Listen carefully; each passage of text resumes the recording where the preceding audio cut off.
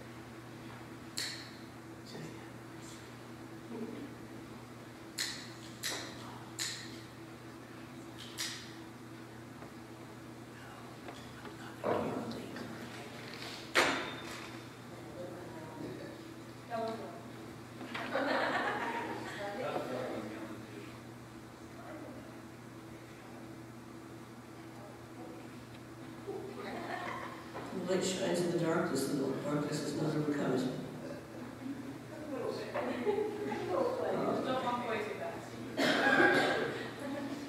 Jesus says, "Blessed are the poor in spirit, for theirs is the kingdom of heaven." In humility and awe, let us confess our sins before the throne of our Heavenly Father, trusting in his faithfulness and seeking his mercy and grace. Together we say, "Most holy and merciful Father, we confess before you our sinful nature, prone to evil and slothful in good, and all our shortcomings and offenses.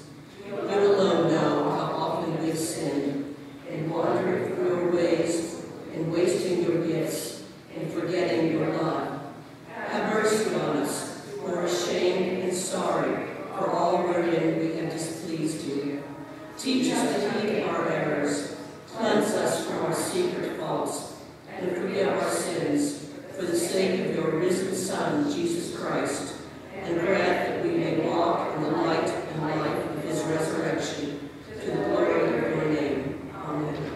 Let us take a moment for silent personal confession.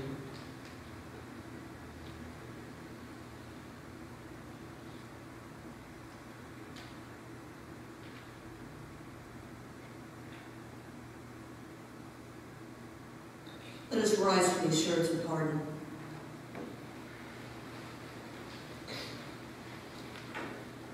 It is not with perishable things like silver or gold that you were redeemed, but with the precious blood of Christ, a lamb without blemish or defect. He was chosen before the creation of the world, but was revealed in these last times for your sake. Through him we believe in God, raised him from the dead, and glorified him, and so our faith and hope are in God. Brothers and sisters, believe the good news. In Christ, your sins are forgiven. May the peace of our Lord Jesus Christ be with you all. And also with you.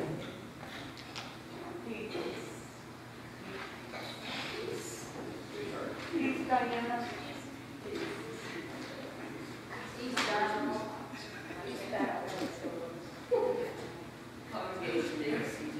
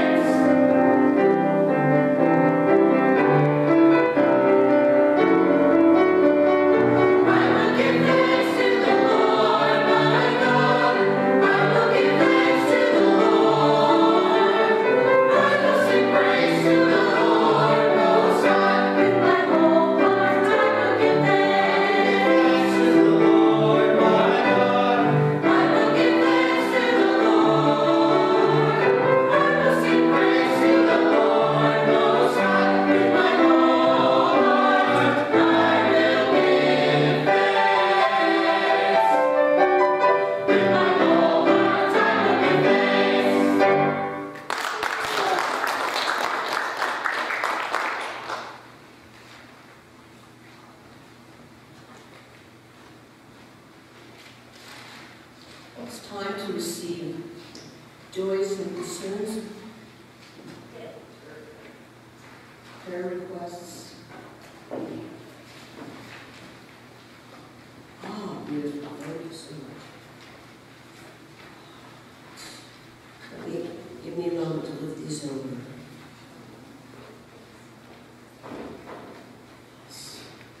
I see for the Buffalo region, that's where the snow, yes, yeah.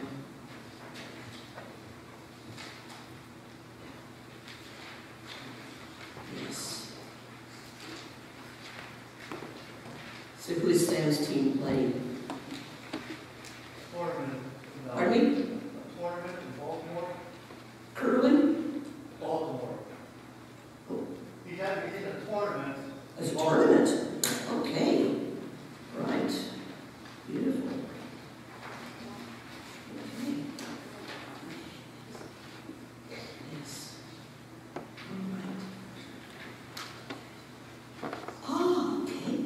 Someone's doing some kitchen renovations? Lovely, yes, that can be an ordeal, and it can be such a rejoicing when it's done. Yes. And then, oh yes, here we go. Oh my, okay. All right. Very good. Let us come before the Lord in prayer. Heavenly Father, we give you thanks that you have made us your people, you have chosen us. We are elect in Jesus Christ, and you invite us to bring to you our needs, our desires, our petitions, our supplications, our intercessions. We thank you that because Jesus is our faithful representative and head, that even now he sits at your right hand, O Father, interceding for us, and that when we pray in his name, you hear us. We thank you that no request is too big or too small to come before you, and that we acknowledge in faith that you will dispose all things for our good and for your glory. First of all, O Lord, we do give you thanks that you are the maker and King of all creation. Father, Son, and Holy Spirit, all things were made through you. We give you thanks that when we went astray, you did not give up on us, but sent your only begotten Son to take on our flesh and to win the victory over sin and death on our behalf, that we might be reconciled to you, and more than reconciled, made your children, made your representatives here on earth, speaking your truth through us. Lord, we give you thanks for sending your Holy Spirit at Pentecost to fill your disciples, to form your church, to make us into your one body of Jesus Christ, one throughout the earth, and manifest in visible congregations like this one. We ask, O Lord, that you will bless this congregation, bless her members, bless her efforts, bless her ministries. We thank you for a successful board meeting recently. We thank you for the hanging of the greens, which will be happening after the service. We ask that you will bless this congregation as they go into the season of Advent and Christmastide, that the light of Jesus Christ, born so humbly, born to be King, will shine from this place and shine from each member's life, not only in the time of Advent and Christmas, but throughout the earth, throughout the year, and not just here, but everywhere that your message goes. Lord, we give you thanks for the work of the Holy Spirit, who lives in us, who causes us to do wonderful things, that even where 2 or 3 are gathered together, you, O Christ, are in the midst of them by the power of your Spirit. So we ask that you will send your Spirit upon this people, that they may do mighty things in your name. And we pray for all your faithful churches. We pray especially for the Presbytery of Washington. We pray for churches throughout the world, especially in places where one can be persecuted for preaching the whole gospel of Christ. Sadly, we need to include in that the churches in Canada, where pastors can be arrested for preaching the whole counsel, the whole law of God. We pray for our brothers and sisters in Muslim countries, in communist countries,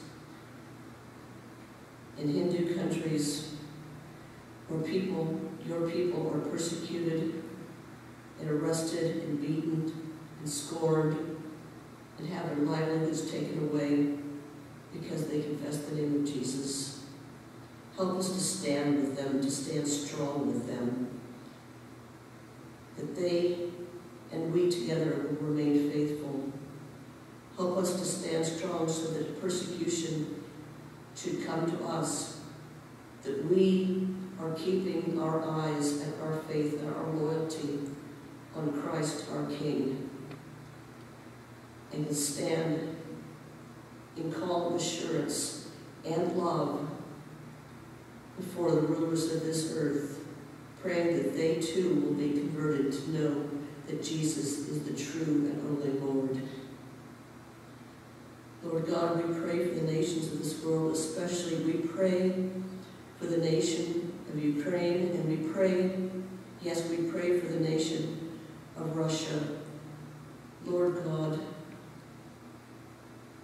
we ask that peace and good sense will prevail there, that you will work upon the heart of Vladimir Putin, who claims to be one of yours in the Russian Orthodox Church, that he will see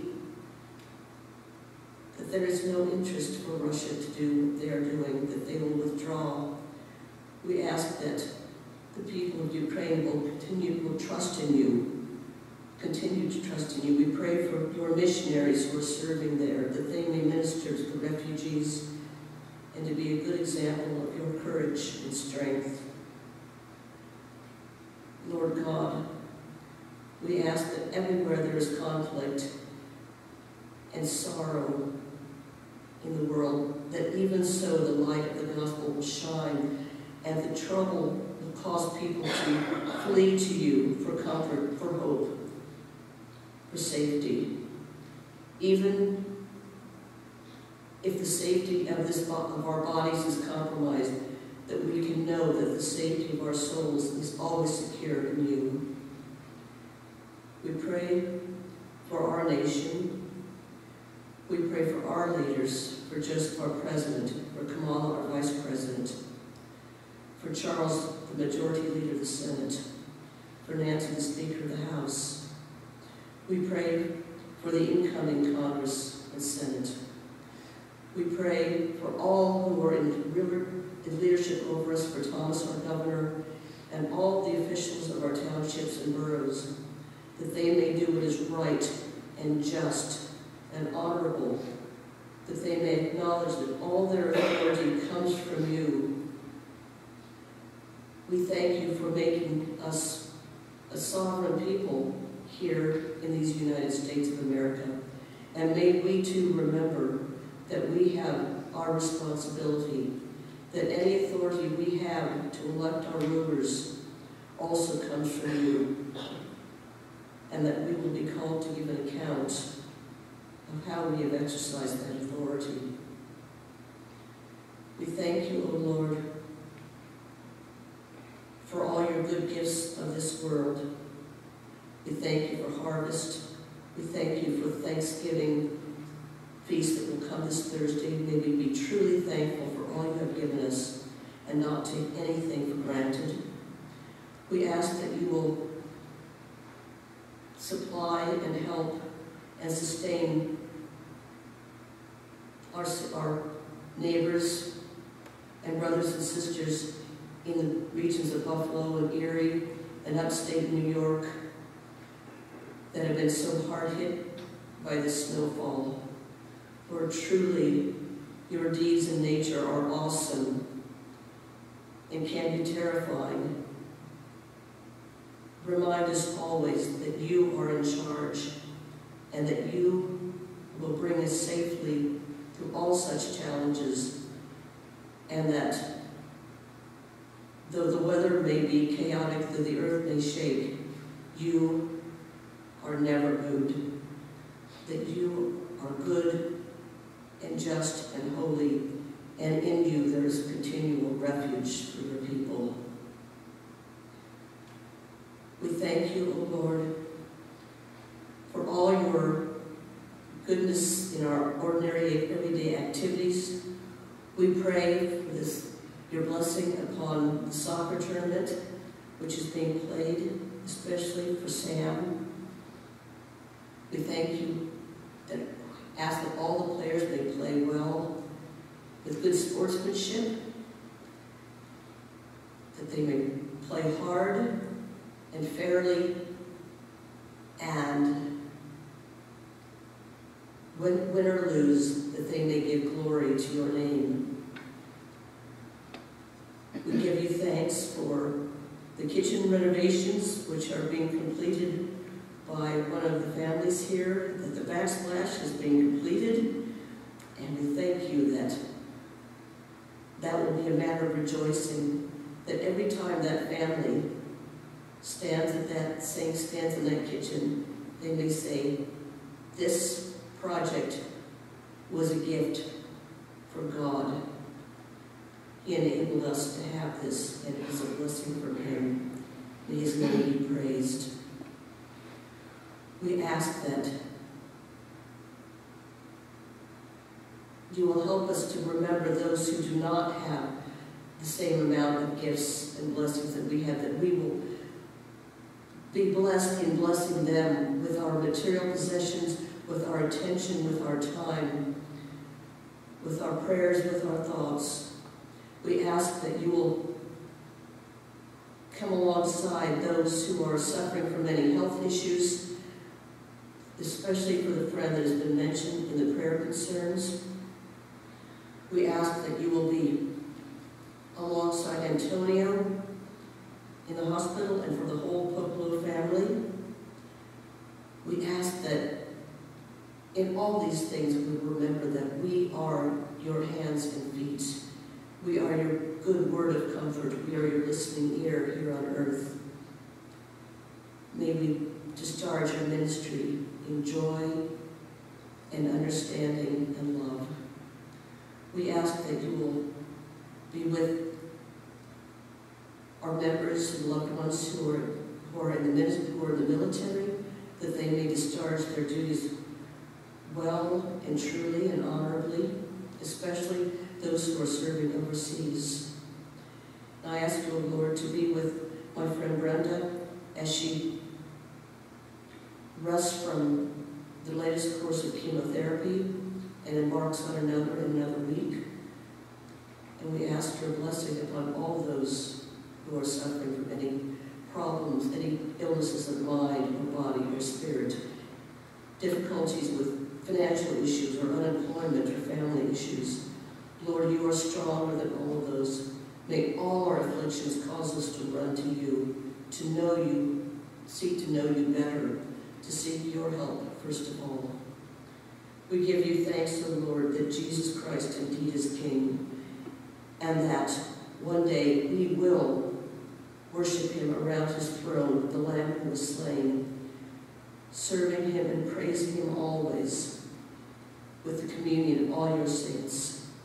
And looking forward to that time, O Lord, we ask that you will help us not only to say, but also to live the prayer your Son, our Savior, taught us to pray, saying, Our Father, who art in heaven, hallowed be thy name. Thy kingdom come, thy will be done, on earth as it is in heaven.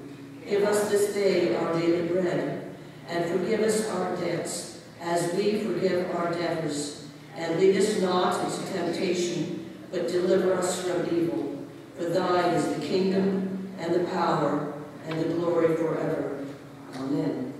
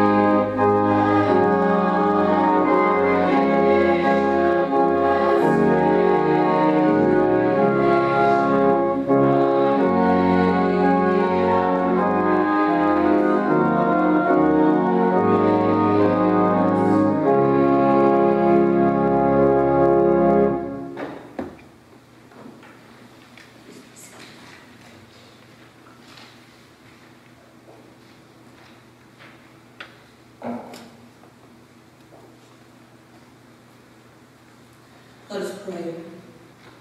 Almighty God, as your word is read and as I preach it, send your Holy Spirit upon us, that these will not, what we read will not just be mere symbols on a page, mere sounds in our ears, but what they are, your word, your revelation, inspired and holy for us, given for us, to give us life and hope and peace and salvation. We give you thanks in the name of Jesus Christ, your living word. Amen.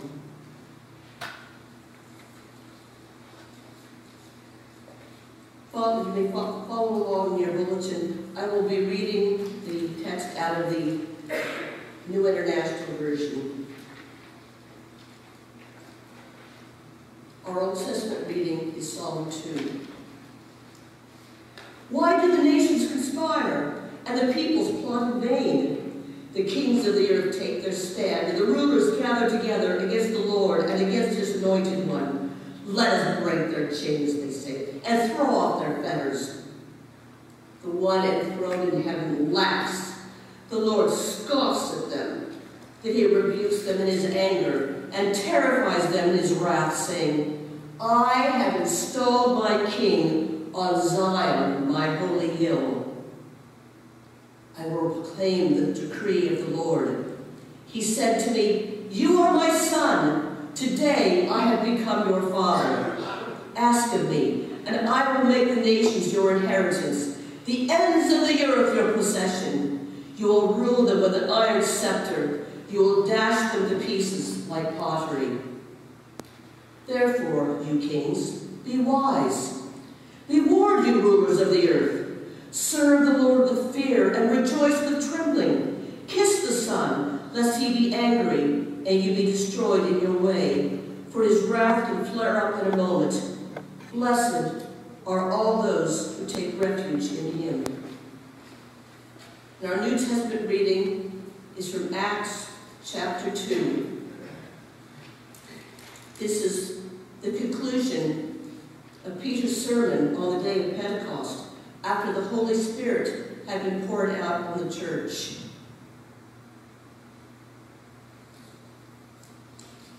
We begin with verse 22.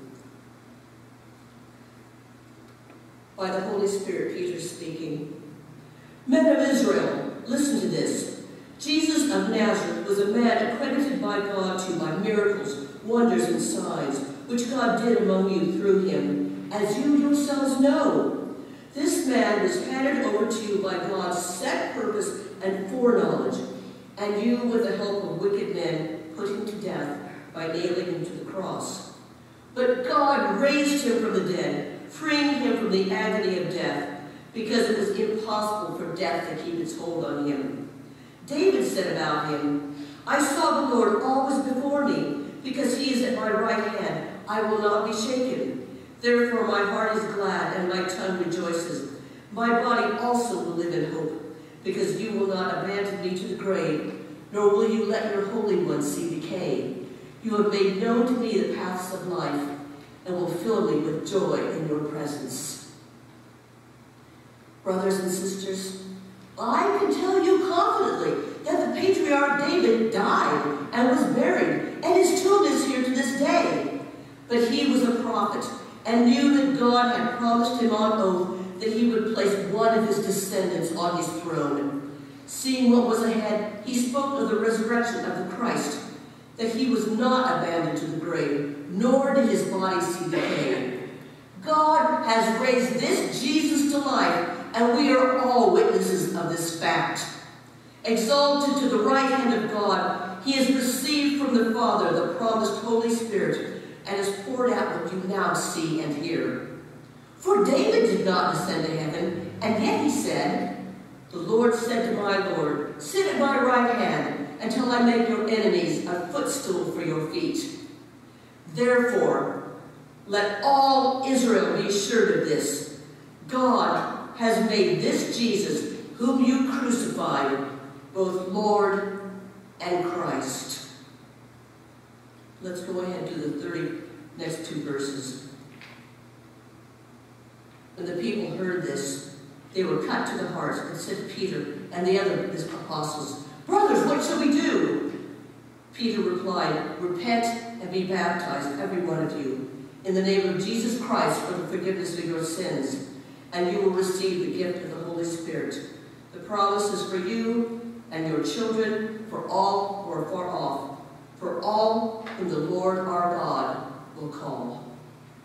May the Lord bless to our hearts and minds these readings from His holy word. Amen.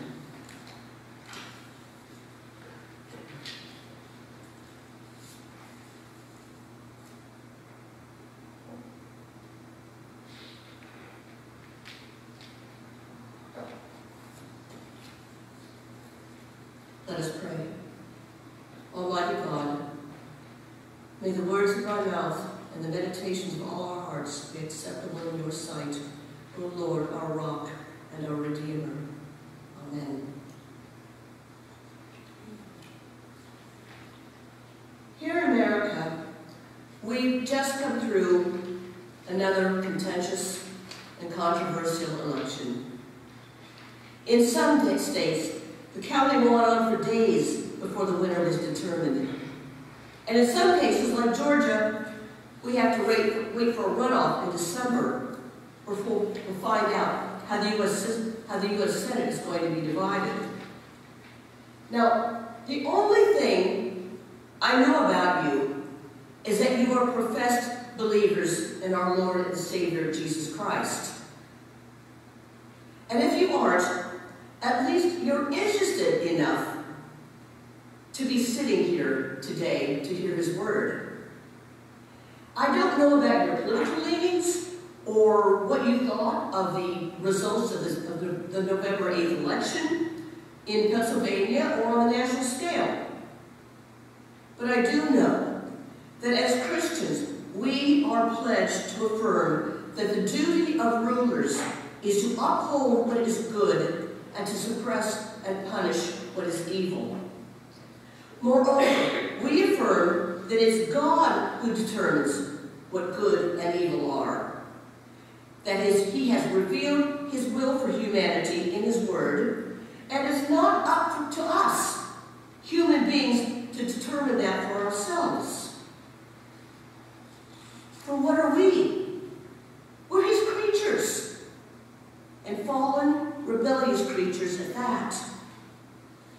Only more and more, our rulers claim to be the ones who determine what good and evil are. And increasingly I'm speaking for the general population, not necessarily for the church. In general, we're happy to let them do it. It's become common for people in high office to say that the church, religion, Christianity, God should keep out of any discussion whatsoever over the crucial issues of our day. Issues like life and sexual morality and natural integrity. And when they let Jesus in, it's as a pale imitation of Himself, as a mascot, a puppet Christ whose best virtue is niceness, and who could be made to spout truisms that are totally opposite to what He actually said in the Scriptures. What's worse, we in the church too often go along with this. Why? Because we want to be safe. Who wants to be criticized and canceled? And sometimes it's our own rebellious streak that wants to determine for ourselves what's right and wrong. And if we can make those kind of judgments for ourselves and then pretend that God agrees with us, so much the better. And when we do that, we put people in office who will enforce policies we feel comfortable with, not what's right, but the policies that will make us come off as nice people. And as long as things are going well in our personal lives, we assume that God has ratified our decision. But the God and King of the universe says otherwise. reading Psalm 2, the psalmist prophet inquires, why do the nations conspire and the peoples plot in vain? From time immemorial, kings and peoples have not wanted to acknowledge the God of Israel. The people of Israel and Judah so often did not want to properly acknowledge their own God. And they feel that if they can just kind of get together to agree to do things against the will of God, they can make it so. They can bend reality to say good is evil and evil is good. The kings of the earth take their stand and the rulers gather together against the Lord and His anointed one. Why? Because the Lord and His anointed one are a threat against their sovereignty, their own will, their desire to do what they want. But who is this anointed one? On the purely earthly level, that would have been the king of Israel, David or Solomon or some other king of David's line, as we read in the book of Acts, who was faithfully ruling in submission to the law of the Lord.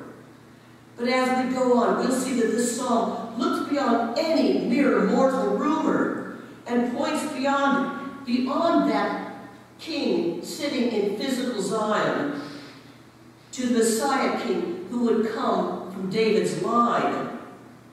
In other words, we can confidently state that the anointed one, the one who has had oil poured on his head, the Messiah, which means anointed one in Hebrew, the Christ, which is anointed one in Greek, spoken in verse 2, is none other than our Lord and Savior, Jesus Christ.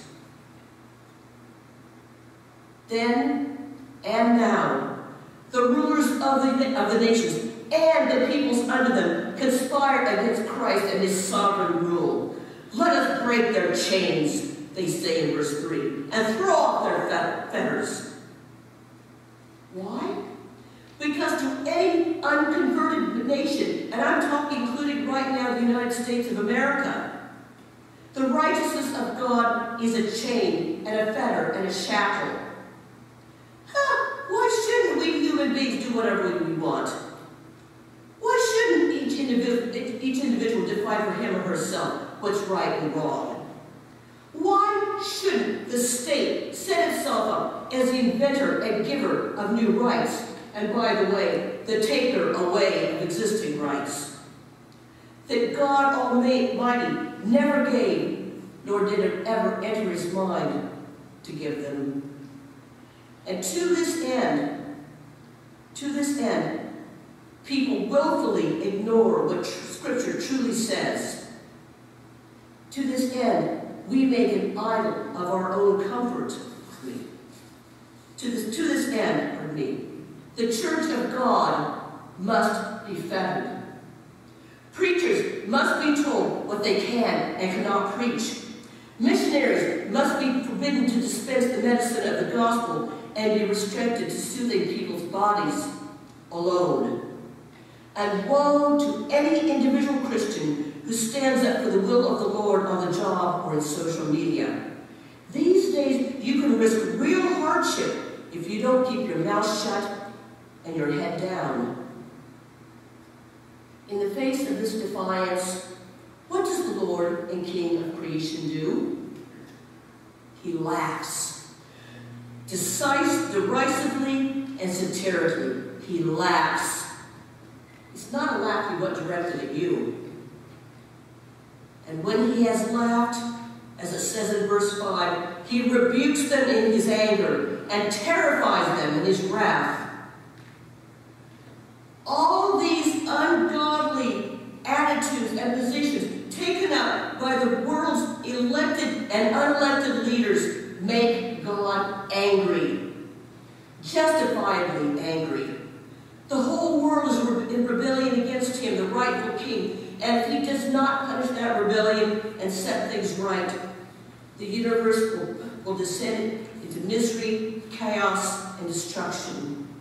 And so, over against the kings and rulers of this world, over against the people who so foolishly follow them, the one enthroned in heaven elects the king of his choice. I have installed my king on Zion, my holy hill, the Lord says in verse 6. Again, for a time, that could refer to the Davidic king anointed to reign for a time in Jerusalem. But the best of these men were only placeholders until the ultimate anointed Lord, King Jesus, would come and sit down at the right hand of the Father in the heavenly Zion. We see that Jesus is worthy to take the throne by his perfect life and ministry, by his humble obedience in dying on the cross, by his glorious bursting forth from the tomb on the day of resurrection, by his ascension into heaven, by his sending of the Holy Spirit. And one day we will see his worthiness to reign when he comes to judge the living and the dead. We do not yet see the kings of this earth terrified by the wrath of God. They think they can go on as they are. And for the time being, the Lord allows it. For the time being, he lets them think they're in charge. But God's election results have come in, and the Lord Christ himself declares in verse 7, I will proclaim the decree of the Lord. He said to me, you are my son. Today I become your father. Or as it can be translated, today I have begotten you.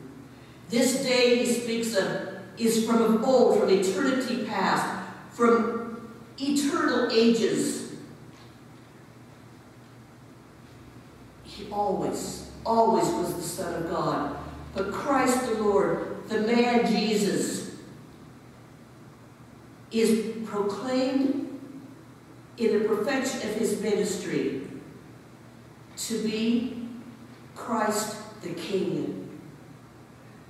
He receives the reward of his fruitful labor. And God says to him, ask of me, and I will make the nations your inheritance, the ends of the earth your possession. You will rule them with an iron scepter. You will dash them to pieces like pottery. And by the way, if you remember those lines or something like them from Handel's Messiah, good, this is where they come from. Christ the King is no symbolic ruler. He is an absolute monarch, and he will put up with no rebellion and no misuse of his name, no misuse of his word when he returns to judge the earth. Now, as Christians, we might be tempted to look on Jesus' kingship like we here in southwestern Pennsylvania feel looking at the images of all that snow that fell this last couple of days up in Erie and Buffalo. We might say, wow, I'd hate to be them, but that doesn't really affect us. But Christ's kingship does affect us.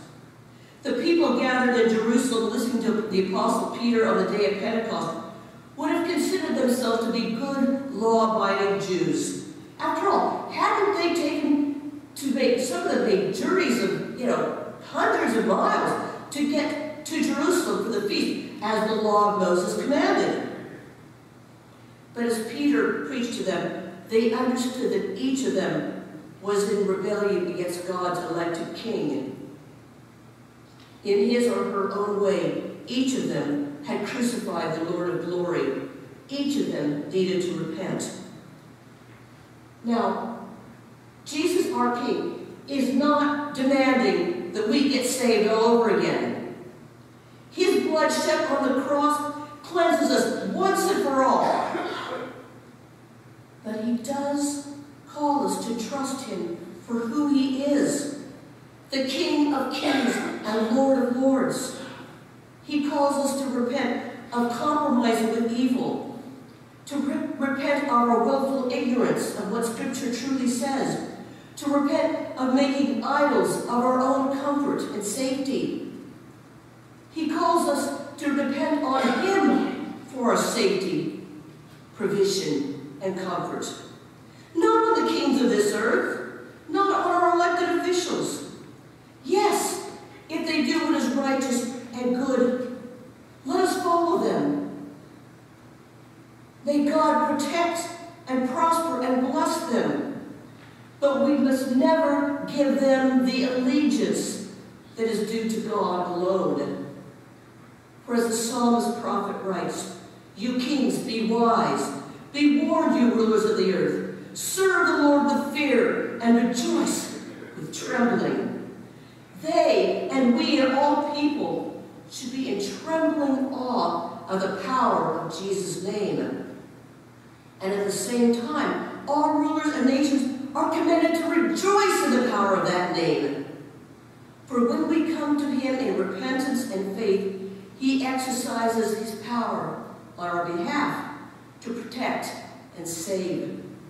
Kiss the Son. Give him a kiss of allegiance, lest he be angry and you be destroyed in your way. This term, in your way, reminds me of Proverbs 14:12, where it says, "There is a way that seems right to a man, but in the end it leads to death." Christ the King does not want us or our rulers to keep walking in the way that leads to destruction and death. He does not want us to run into his wrath that can flare up in a moment. Rather, he calls unbelievers to pledge their allegiance to him. He calls us as believers to rededicate ourselves and all we are and all we have to his service. Blessed, says the psalmist, are those who take refuge in him. It's true, elections have consequences.